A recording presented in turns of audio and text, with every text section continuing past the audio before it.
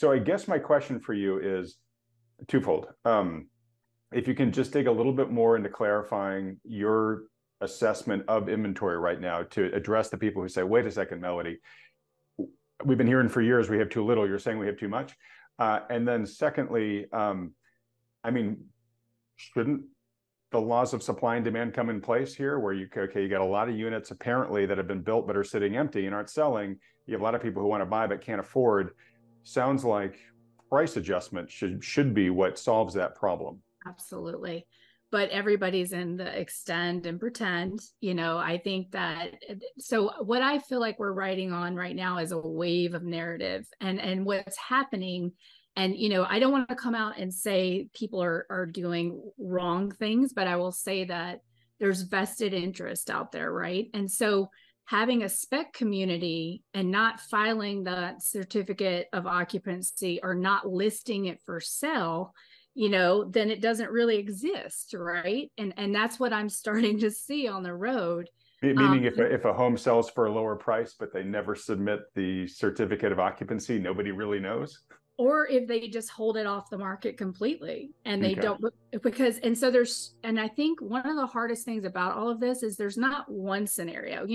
A lot of people look back and say subprime caused the last crisis. That's not accurate. It was the kindling that started the fire, but the real foreclosure crisis came to your prime borrowers after credit quality degraded due to affordability issues. And the Fed's written a ton of papers on this, that I won't make that, we won't go there right now, but honestly, these spec homes, I've started to realize this is, so typically what you do is you build custom, like someone comes and says, hey, I want to build a house, and maybe you choose a model and then you write a contract and you build it.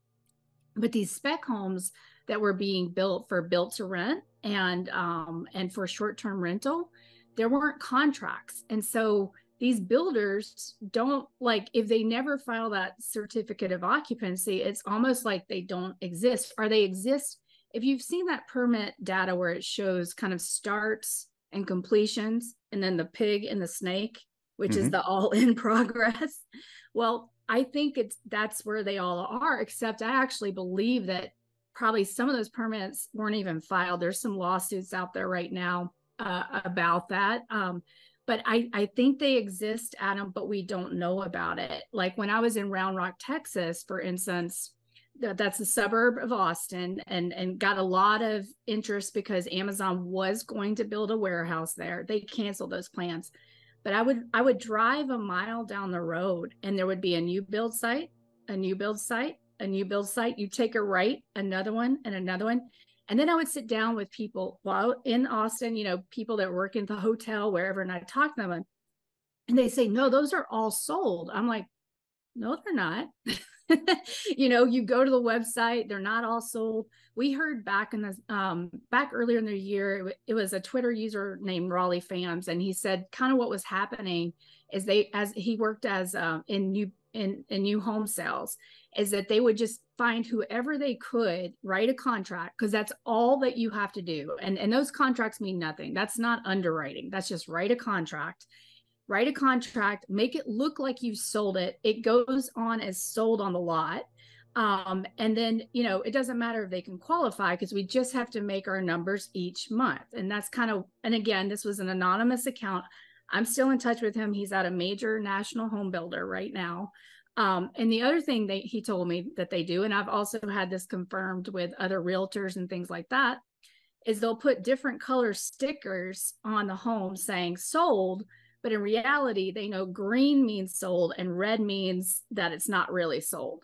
And they'll do things, what's called salting the lots. They'll make it look like people are actually, those homes have sold. One thing I saw in Austin that they did. So firstly, you always have the construction people, and the people working in the office will kind of drive in and they'll park in the house, like at each of the houses to make and they'll pull the garbage cans down, like the recycling can and the garbage can, to make it look like someone lives there. But you typically could tell because there'd be a light on. And this was another thing that people told me is like, there's always some way to distinguish which ones are sold and which ones aren't. Now, again, who's at fault here? I don't know. I mean, at the end of the day, some people would just say it's just a marketing gimmick, right? But it all adds up. And then I kind of go back to technology systems. So technology and mortgage and at these builder sites is abysmal. Like it's terrible. It's maybe Excel spreadsheets where people type things in.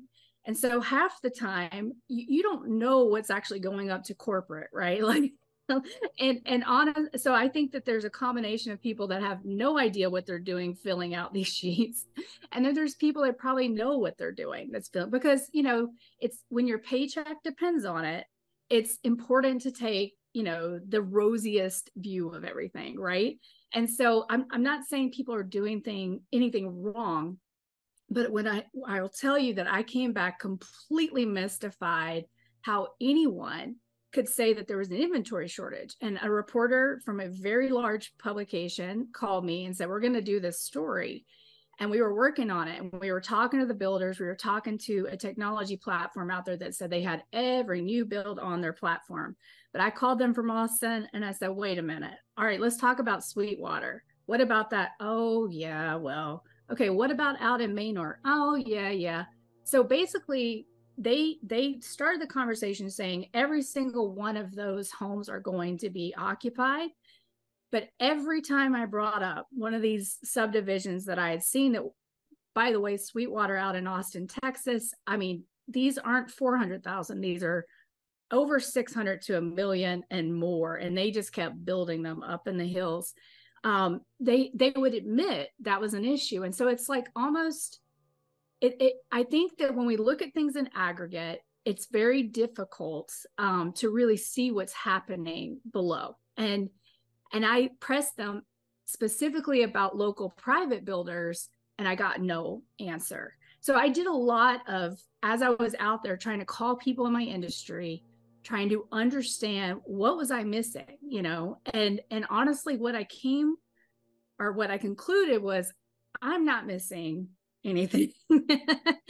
We are missing a ton just by things like poor technology, delays due to labor shortages, and things like that. And I think we're all going to be hit like a Mack truck when this stuff does start making its way to the listing sites because of the credit crunch, liquidity shortages, etc. And I think we're already starting to see that. So, okay, so we've got I'm going to say this politely, right? We've got a ton of dust in the air that's making it really hard to assess the true nature of what's going on in the housing market.